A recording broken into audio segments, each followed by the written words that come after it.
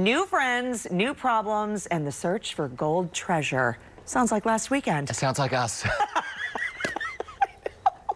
It's the exciting drama series, though, of Outer Banks, and it's very popular. Yes, Lauren Kelly has more on this hit Netflix series set on the Outer Banks of North Carolina. What's up, Lauren? That's right, guys. It's season 2. Outer Banks follows a tight-knit group of local teens on an adventure to uncover $400 million worth of hidden gold treasure. After nonstop twists and turns and near-death escapes during season 1, season 2 finds its main characters on the run and in way over their heads. Actor Charles Esten, who plays Ward Cameron on the show, chatted with me all about the exciting new season.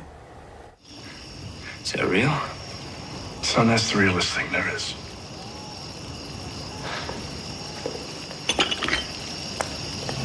You can't bring your sister back, but it can save us. The gold that we're all searching for was on a ship that went down in the Outer Banks. The Outer Banks, treacherous reefs out there. So many, about a century ago, a ship went down out there with 400 million in gold. John B. is our hero. His father was Big John. And if you're a teenager, the last thing you want to tell people is your dad's a treasure hunter.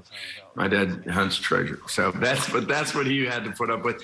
But then finally, one day, his dad just didn't return. So he started to find clues that maybe his father found all that gold, which is huge for anybody, but let alone for John B., who is his family's sort of on the other side of the tracks. The Pogues are all the people on Outer Banks that have to have 2 jobs.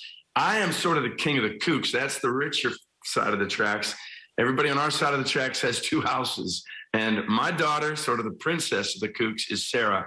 Of course, Sarah falls for John B. And we come to find that there's not much that Ward won't do to stop them from being together or to get that gold. In the end, Sarah and John B. went out at sea to escape, and it looks like all was lost. That ship went upside down, but clearly we got another season here, and I think we've all seen the trailer. So somehow they made it, and now we re-engage again. And believe me, it just goes another level.